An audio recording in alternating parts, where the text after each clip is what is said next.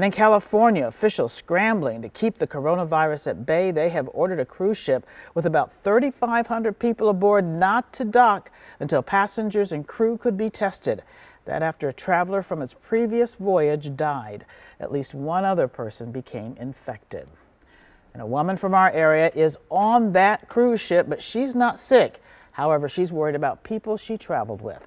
Our Katie Crothers in the newsroom with the latest on this. Katie. Yeah, Carol, Debbie Loftus brought her elderly parents on what was supposed to be a 15-day cruise. Now they're not sure how long they'll be on board.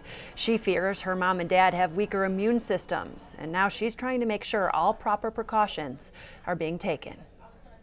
Yesterday, we were informed of this by a letter put under our door that I think there's 21 people on board who are showing signs of illness, and we don't know if it's coronavirus or not. Now, Loftus sent us these photos and videos of helicopters hovering above the Grand Princess Voyage cruise ship earlier today. Those choppers lowered coronavirus test kits and health workers down to that ship. According to the CDC, on the cruise's first leg, 3 people tested positive for coronavirus. On its second leg, 11 passengers and 10 crew members are now showing symptoms. Luckily, Loftus and her parents are not symptomatic. She did describe some of the things being done on the ship now.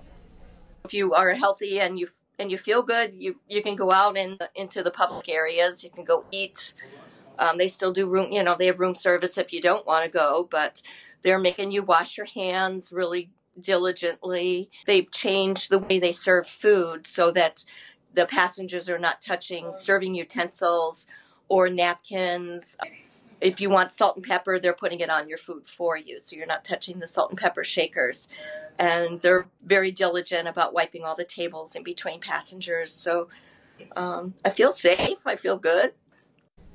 She is supposed to be back in Wisconsin this weekend, but has already been told that very well might not happen.